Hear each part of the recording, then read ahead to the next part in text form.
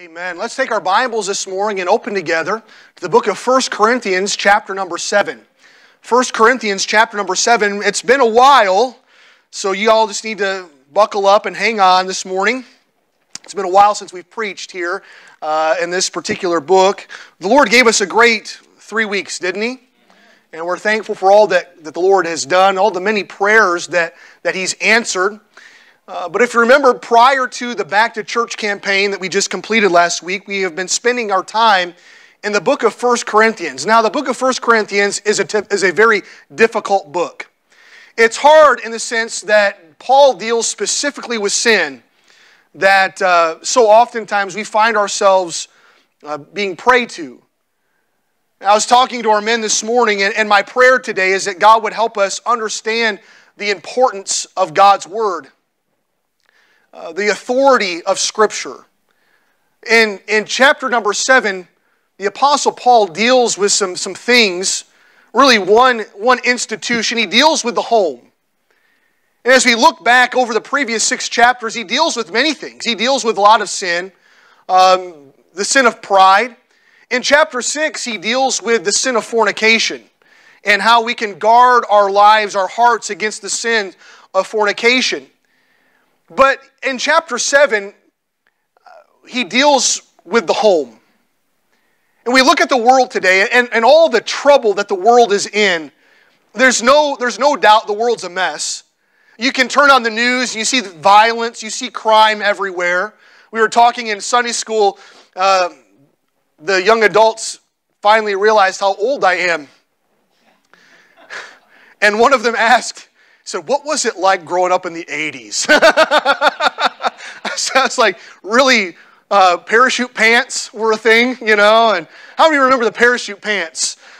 Here's another one, the mullets, right? Business in the front, party in the back, you know, all this stuff. Really tacky clothing. That was pretty much it. And I told them from my childhood, the one thing that we can without a doubt just take great pride in was the Teenage Mutant Ninja Turtles. You know, that was all the rage. But man, I'm just thinking about all the world, and the world is different now than it's been, isn't it?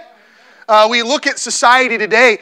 I told them my parents allowed me to walk to school when I was in kindergarten.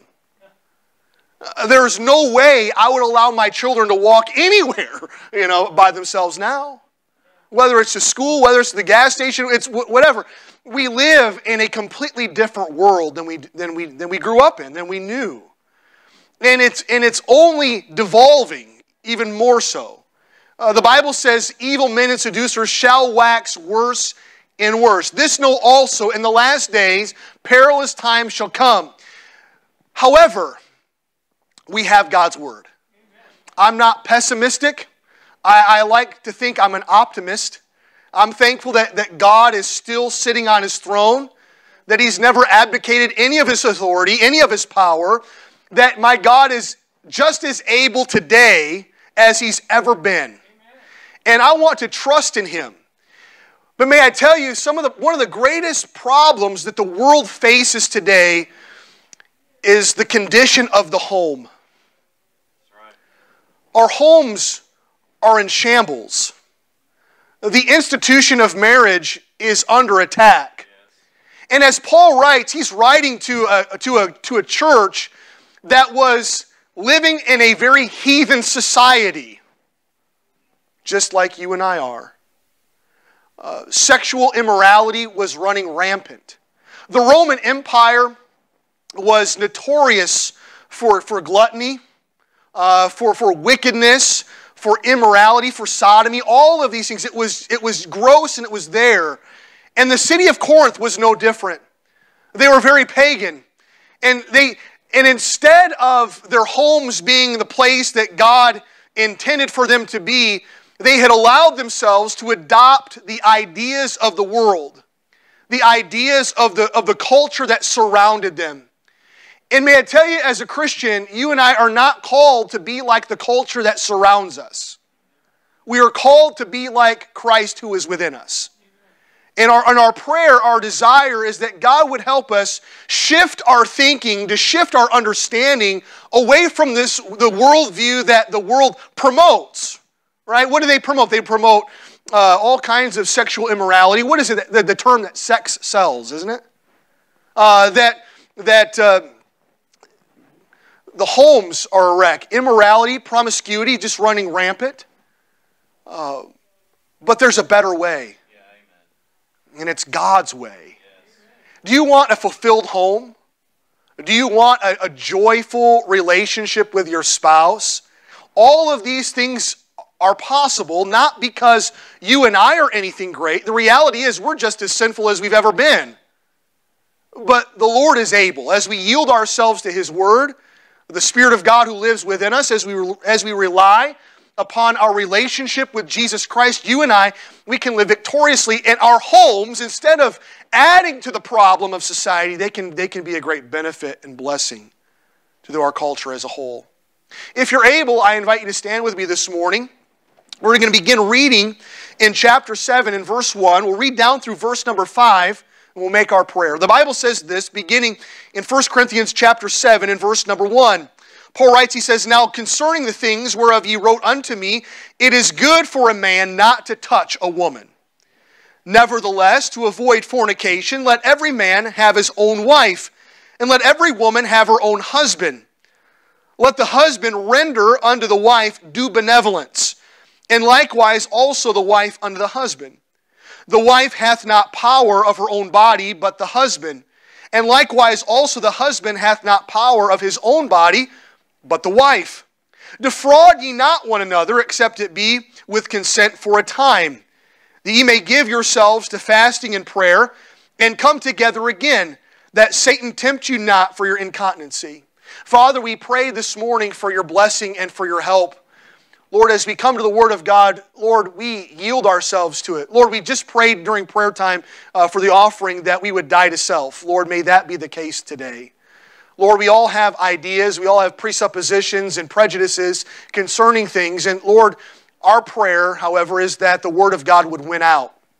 That the Word of God would win out in our lives. And Lord, that you would help us. Lord, we cannot live without Thee. Lord, we pray that you would strengthen our hearts and that we would receive the truth of the Word of God today. That we would take to heart the things that your Word tells us. Lord, that we would apply them and know the full riches of your blessings in our lives and in our homes. And so, Father, we pray that you'd speak to us. And again, Lord, if there's anyone here today who doesn't know Christ, we ask that today would be the day of their salvation. Yes. And we pray all of these things in Jesus' name. Amen. You may be seated. If you're in the habit of marking things in your Bibles, I'd like to draw your attention to a statement that might seem a little bit odd. You know, just by a general read, you think, well, why is that verse so important? Or why is that statement so important? But it's how the Apostle Paul opens this segment of his letter. The Bible says in verse number 1, note the statement. He says, "Now concerning the things whereof ye wrote unto me." We don't know what they had written to the Apostle Paul. We don't know all the questions that they asked, but we do know the answer that God allowed Paul to bring. And the answer that he brings today is concerning the institution of marriage. Now, marriage is a hotly debated subject in society today, isn't it? Why is this? Well, is it not because we have strayed so far from the Word of God? I want you to look with me, if you would, holding your place here in John. Let's go to the beginning of our Bibles. Let's go to the book of Genesis. In Genesis chapter number 2, we find the creation of God described here in chapter number 1. The Bible says, "In the beginning, God created the heaven and the earth." And we're very thankful for God's creation. He created everything on these 6 days of creation. At the end of the 6th day, God said that it was very good. And the evening and the morning were the 6th day. But on that 6th day of creation, God created something very, very special.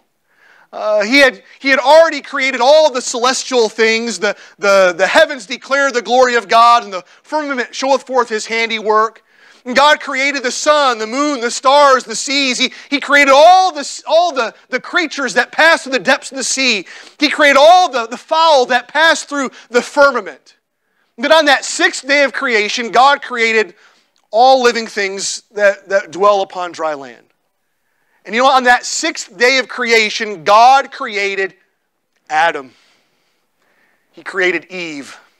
The Bible says in chapter number 1, in verse number 26, the Bible says, "And God said, let us make man in our image, after our likeness, and let them have dominion over the fish of the sea, and over the fowl of the air, and over the cattle, and over all the earth, and over every creeping thing that creepeth upon the earth." So God created man. In His own image, in the image of God created He him, male and female created He them. The Bible says, "And God blessed them, and God said unto them, Be fruitful and multiply, and replenish the earth, and subdue it, and have dominion over the fish of the sea, and over the fowl of the air, and over every living thing that moveth upon the earth." If we're to look across the page to chapter number 2, we find that God brings out of chapter 1 and describes what He does on this sixth day of creation in Genesis chapter 2. The Bible talks of how God brought Adam and placed him in the garden, and He gave him a job to dress it and to keep it. We find that Adam was a very intelligent man. He wasn't some Neanderthal. He was created with complete mental faculties. And may I tell you, he's probably, no doubt about it, a lot smarter than anybody in this room. Yeah. God gave him the ability to name all the creatures, all the animals that God had created, Adam had given names to. But the Bible says in verse number 18 of chapter 2, "And the Lord God said, It is not good that the man should be alone. I will make him an helpmeet for him. And out of the ground the Lord God formed every beast of the field and every fowl of the air, and brought them unto Adam to see what he would call them. And whatsoever Adam called every living creature, that was the name thereof.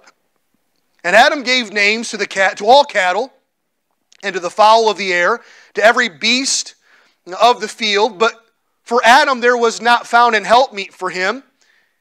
In verse 21, the Bible says, "And the Lord God caused a deep sleep to fall upon Adam, and he slept. And He, God, took one of his ribs, and closed up the flesh instead thereof. And the rib which the Lord God had taken from man made He a woman, and brought her unto the man. And Adam said, This is now bone of my bones, and flesh of my flesh. She shall be called woman, because she was taken out of man. Therefore shall a man leave his father and his mother, and shall cleave unto his wife, and they shall be one flesh. And they were both naked, the man and were not ashamed." Here we find God's original intent. We find that God created man and woman, male and female, that God brought them together in the union of husband and wife. This sacred union, this first institution of God, was the home. And it was not intended for a man to marry a man, nor did God intend for a woman to marry a woman. But God intended man and woman to be wed together. Amen. And all of this falls under the dominion mandate that God had given in chapter number 1. You see, two women, I don't care what science can manipulate, two women cannot produce a child. Neither can two men produce a child, only man and woman together. And so we find this institution of the home, this institution of marriage. It was not intended to be any other way. Even in the New Testament, both in Matthew and in Mark, the Lord Jesus Christ, when confronted with questions concerning marriage, made statements such as, from the beginning of the creation of God, it was not so. He says, "What God hath joined together, let not man put asunder." We see the definition of marriage as one man and one woman for one lifetime. We see the duration of marriage. We see that it's not to be put asunder. That's God's original intent. And may I tell you, there's people here, and I'm not trying to pile on this morning. I hope you understand my heart today. To whomever you're married now, be faithful. Yeah, amen. Right? Just be faithful to God with whom you're with now. It doesn't matter what culture allows. It doesn't matter what the world says is normal. We have in our possession today the infallible Word of God. And this Word is counterculture. What the world deems to be correct, what the world makes excuse for and gives allowance to, I'd rather err with the Lord. Yeah, amen. Amen. Let God be true and every man a liar. But what the Lord is working to accomplish here in 1 Corinthians chapter 7 is the strengthening and fortification of the home. I want you to look with me, if you would please, back in 1 Corinthians chapter number 7. And concerning this institution of marriage, the home is something very, very special, isn't it? What does our marriage represent? Before we read in 1 Corinthians 7, let's look ahead to the book of Ephesians. Ephesians chapter number 5. Why is marriage so very sacred? Well, from the very beginning, God knew that it was a picture.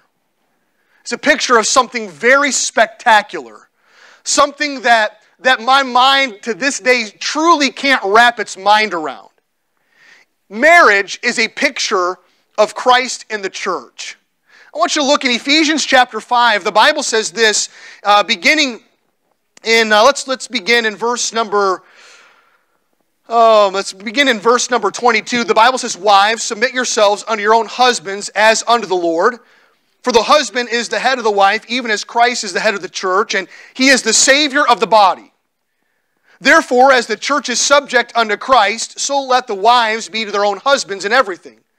Husbands, love your wives, even as Christ also loved the church, and gave himself for it, that he might sanctify and cleanse it with the washing of water by the word, that he might present it to himself a glorious church, not having spot or wrinkle or any such thing, but that it should be holy and without blemish. So ought men to love their wives as their own bodies. He that loveth his wife loveth himself. For no man ever yet hated his own flesh, but nourisheth and cherisheth it, even as the Lord the church. For we are members of his body, of his flesh, and of his bones. For this cause shall a man leave his father and mother, and shall be joined unto his wife, and they two shall be one flesh. This is a great mystery. But I speak concerning Christ and the church.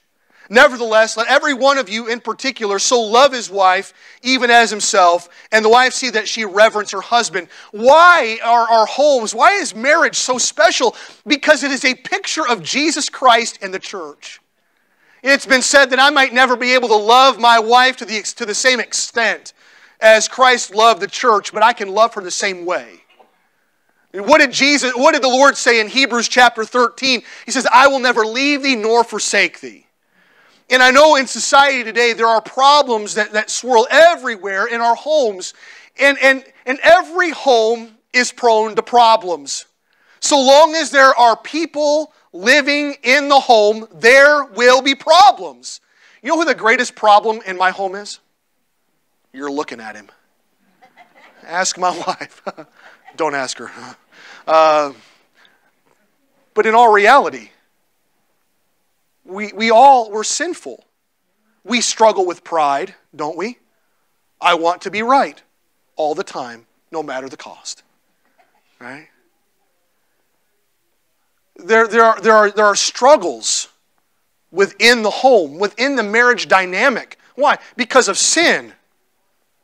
But as we look back in 1 Corinthians chapter 7, this morning, I'd like to share with you 3 simple remedies that will help strengthen your home. 3 simple remedies that will help strengthen your home. Look back in chapter 7 in verse 1 and 2. The Bible speaks here. He says, "Now concerning the things whereof ye wrote unto me, it is good for a man not to touch a woman.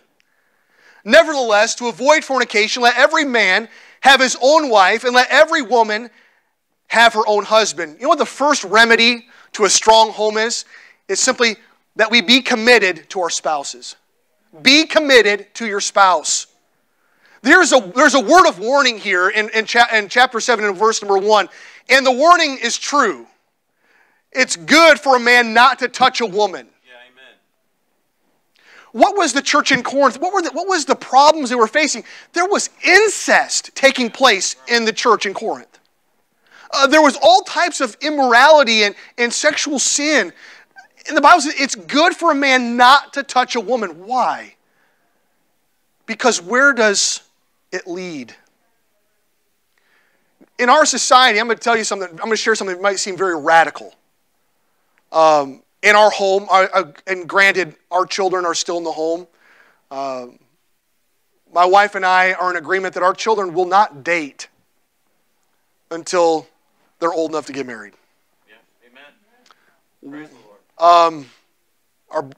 Our kids might fight it, but that's the agreement that she and I have come to. Amen. Why?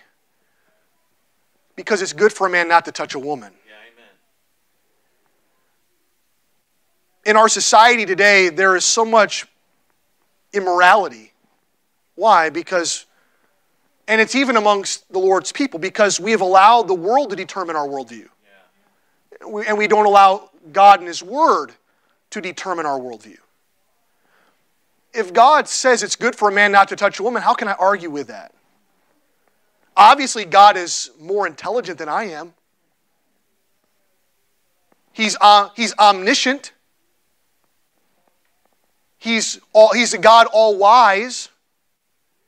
God has my best in mind. Yes, He does. That's right. And so the world will say, it's okay. It's okay to date around, and I don't want that. I don't want that for my children. Because, we think it's cute, don't we? Old little Timmy, he's got a girlfriend, right?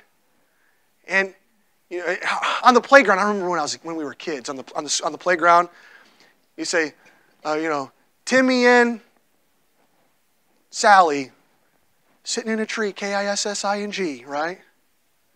We think it was cute, but I tell you, it's not. Yeah, amen.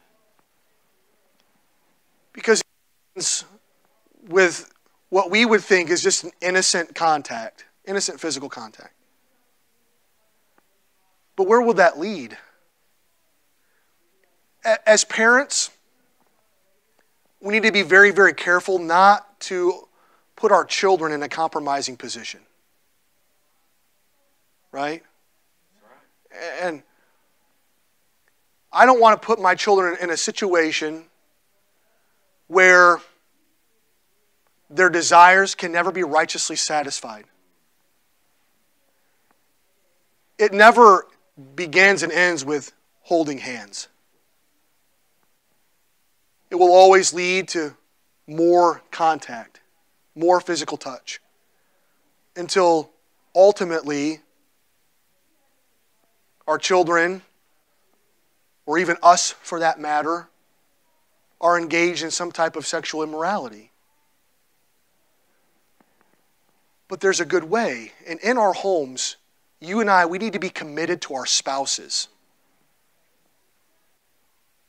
Husbands, wives, don't allow yourself to be put in a compromising situation. Amen. The only girl I hold hands with, she's sitting back there in the back row. It's my wife. Amen. The only girl I hug, the only girl I kiss, it's my wife. Even when she doesn't want me to.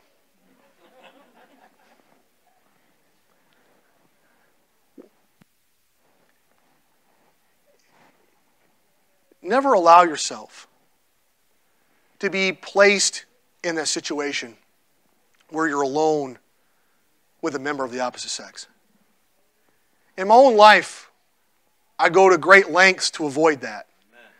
Years ago, I had somebody, of course, in my office, there's a big picture window in my office. You can wave at me when you come in, when you go out. Somebody came in and said, Pastor, you need to put a blind on that window. I said, well, why in the world would I want to do that? I've got nothing to hide. And if I do, you better take that blind down. Right? Because we don't want to be put in a situation where anything could be thought to have happened or could lead to something happening. The Bible says, look back in chapter 7 and verse 1. It says, it is good for a man not to touch a woman. Nevertheless, verse 2 says, to avoid fornication. And may I tell you, there are many blessings associated with marriage. God said that He would create a helpmeet for the man. And God took a rib from his side. It's interesting that God did not take a bone from Adam's foot and fashion the woman so that He could lord over her. Nor did He take a bone from Adam's head and to fashion the woman so that she would lord over him. Oh, no, no, no. May I tell you, they're equal. My wife and I, we're equal.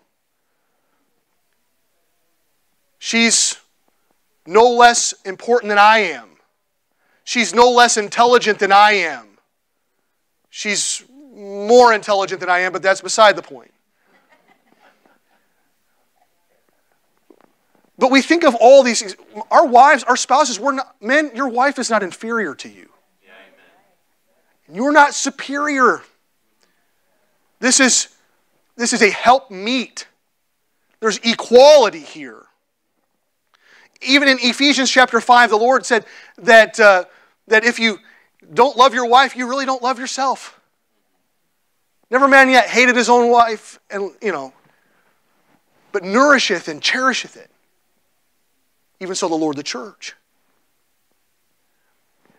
Marriage isn't just to avoid fornication. There are many, many, many, many, many more blessings than just that. But may I tell you, husbands, wives, be committed to your husband, wife. Husband, be committed to your wife. Why?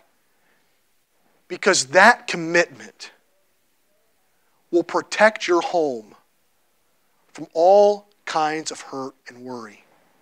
You say, well, you don't know. You don't know who I'm married to. Well, the grass is always greener on the other side of the fence. Yeah, but you've got to mow that grass too, don't you? Be committed to your spouse. The Bible says, nevertheless, to avoid fornication, let every man have his own wife, and let every woman have her own husband. Be committed to your spouse. Don't let anything, don't let anyone come between you. Notice the second truth we see here this morning is that you and I must demonstrate our love for our spouses. Demonstrate your love for your spouse. Well, I tell her I love her every day. Well, actions speak louder than words, don't they? Well, my wife, she just doesn't reciprocate. Well, yeah, she would if you would genuinely love her, right? If you demonstrate your love for her, she will reciprocate that love. The Bible says, look in verses 3 and 4, it says, let the husband render. Note that word, render. What's the word render mean? It means to give. I must give my wife something. The Bible says, let the husband render unto the wife due benevolence. Note those two words, due benevolence. What does the word due mean? It means what they deserve.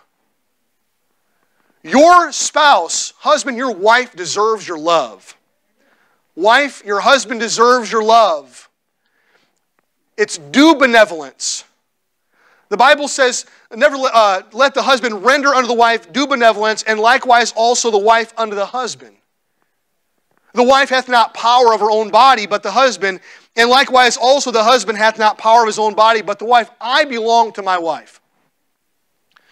You know, it's been 16 years ago that we stood in a church building in the presence of many family and friends and exchanged wedding vows one to another. The preacher asked me if I would, and I said I will. My wife agreed to do the same. He asked me if I would, and I did, and so we got married. Those vows, we live in a society where everything, there's always an easy way out of everything, isn't there? What happened to commitment today? We can we can just excuse, when the going gets tough, man, I'm out of here. But that's not Jesus. Yeah, amen. That's not what the Lord intends for our homes. He wants us to be committed, but He wants us to demonstrate our love to one another. How much does God love us? You ever wondered? Is there a limit or is there a cap on God's love? The Bible says, for God so loved the world that He what? That He gave. You know what is a wonderful demonstration of love? Giving. So husbands, go to the flower store after church today, buy some flowers and give them to your wife. That's not what I mean. Although you should. Maybe not today. Maybe tomorrow. Or maybe wait, let the message wear off. The only reason you're doing this is because the pastor said to.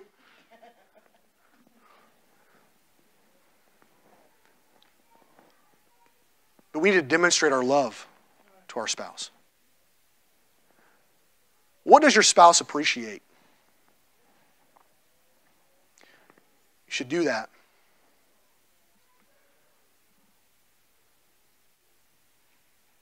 Do things for your spouse that will let them know that you've thought about them.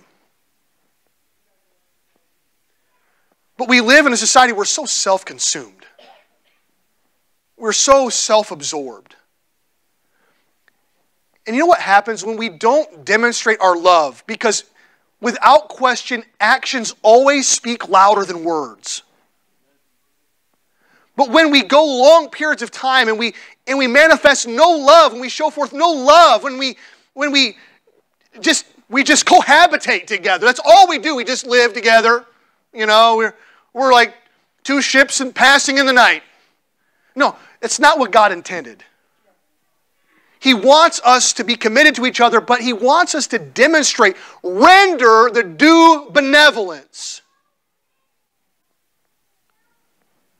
You don't have to go out and spend $15,000 on a trip to Cancun or some other exotic destination. Just let your spouse know that you love them. That you can't live without them. Why? Because you belong to them. And they belong to you. You're one. Notice the final lesson. I know it's very simple this morning, but notice the last lesson that we see here. It's found in verse number 5. Let's read verse 5 together. It says, defraud ye not one the other, except it be with consent for a time. That ye may give yourselves to fasting and prayer and come together again, that Satan tempt you not for your incontinency. The last lesson this morning is that we close the door on the devil. Don't give Satan room in your home. It's been said that the devil will walk past your door 1,000 times to find it open once. If he can destroy your home, he will. And he'll take great pleasure in it. But all of these things work together. And I know there's some younger people in the room this morning, but here he's speaking about the physical component of marriage, the act of marriage itself. And he's saying, don't defraud one the other of what your spouse needs. Because inevitably there will be, well, I guess they really don't love me anymore. Maybe there's somebody else. And in today's society, all of these things are very possible. Don't allow the devil to have any access to your home. You see, as we look here, the Bible does speak about this separation. I don't believe in separation. I don't believe the Bible condones divorce. Well, I believe that Moses allowed it because of the cultural pressures of his day. But from the beginning, it was not so.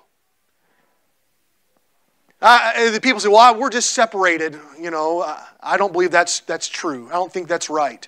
I don't think it's biblical. The only separation that God's Word allows is described right here in chapter 7 and verse number 5. Well, we're just taking a break. We're not getting along. I'm mad at them. They're mad at me. We've decided just to have some space. That's incorrect. What are you allowing when you do that? You're allowing the devil to enter into your home and to divide your marriage and to wreck your home. The only allowance for separation is for fasting and prayer. And 99.9% of all the separations in the world today between husband and wife, I can tell you there's no fasting and prayer going on. And the longer they're apart, the less likely they are to come back together again. Because one or both are not fasting and praying. But Christian, we've got to be very wise. We've got to understand what the Lord would have. Here he speaks of, in verse 5 he says, defraud ye not one the other, except it be with consent for a time. For a time. This is not something that is prolonged. I've seen it. I know I've not been in ministry awful long, but I've been in ministry long enough to see what happens when spouses separate. Thinking of an occasion now, years ago, I was trying to counsel a family through this, and they lived in the same house, they did not sleep in the same bed, did not sleep in the same room, and eventually that man cheated on his wife, wrecked their home, all because they opened the door for the devil to come on in. He just rolled out the welcome mat and said, come on in, just wreck our home. And in our pride, we think, well, I'm justified in my decision. I've got to do this, I've got to have that. And no. Understand that the Lord has a plan here. And He's writing here to the church in Corinth. He says, listen, there's a better way. But do you realize that the best ways often have the most work involved? You've got to work at it. This isn't something that you just wake up one morning and it's ready-made. You have to work at it. You've got to wake up every morning and say, you know what, I'm committed to my spouse. Because you're going to walk down the street and somebody's going to pass by you and they're going to smile at you. And you're like, oh, I wonder. No, it's good for a man not to touch a woman. You have a husband. You have a wife. Be faithful to them. Nurture that relationship in your home. Demonstrate your love for your spouse. Find times that you can go out and be alone if you've got children. Date your spouse. Husbands, on a whim, not today, remember, wait till the message wears off. On a whim, buy your wife flowers. You know what my wife enjoys? Coffee. We've got 4 boys, and she homeschools. She likes coffee. She appreciates it when I occasionally bring her home a cup of coffee at lunchtime. Just little things. Demonstrate your love. Let them know that you're thinking of them. Help her around the house. She's not a pack mule. She's not your slave. I'm preaching to myself. Pick up your clothes. And don't just leave them in a pile. Pick them up. Right? But close the door on the devil. Don't allow him any entrance into your home.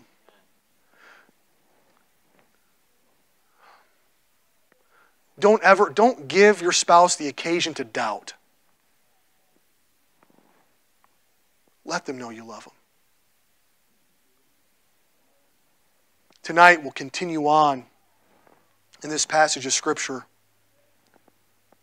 Because he doesn't just end here. There's more to it than just this. But what a good place to start. May God help us today be committed. With our heads bowed and our eyes closed.